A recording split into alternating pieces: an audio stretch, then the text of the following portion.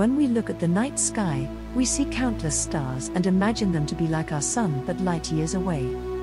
While many of the stars are indeed like our sun, there exist quite a few different types of stars, differing from each other in size, temperature, and color. Out there in space, there are some stars that are so huge that our sun would look like a speck of sand in front of them. And then there are stars that are so small they are barely bigger than Jupiter. These small stars are known as red dwarf stars.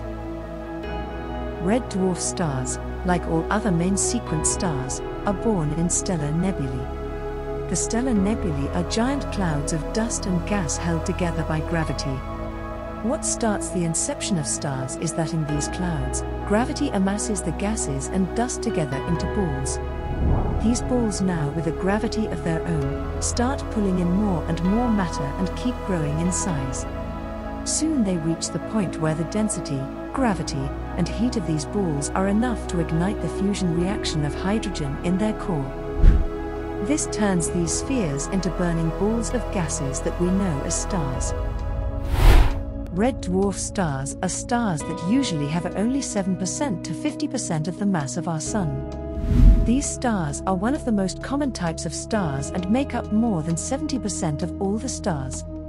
As a matter of fact, of about 30 nearest stars to us, almost 20 of them are red dwarf stars. Even though these stars are present in such abundance, we can't really observe them with naked eyes. These stars are extremely small. They are the smallest that a star can be while being viable. They are almost the size of the larger planets like Jupiter. And these stars burn very dimly too.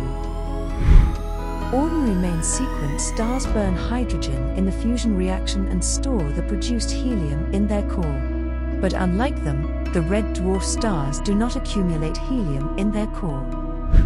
Rather, on the inside of the red dwarf star, because of their small size, convection takes place. This allows for the movement of hydrogen and helium throughout the body of the star. This results in a process of generation of energy that is much slower and much more prolonged. Hence, red dwarf stars burn dim. But there's an upside to it as well. This special characteristic of red dwarf stars gives them an extraordinarily long life. While the other stars like our Sun would live for another 5 to 6 billion years, red dwarf stars have a lifespan of trillions of years. So basically, red dwarf stars would outlive every other star in the universe and be the only source of energy and light in the far-off end of the universe's timeline. And all the red dwarf stars in the known universe presently are only in their infancy. Feel old yet? Do not forget to like, share and subscribe to our channel, Explified.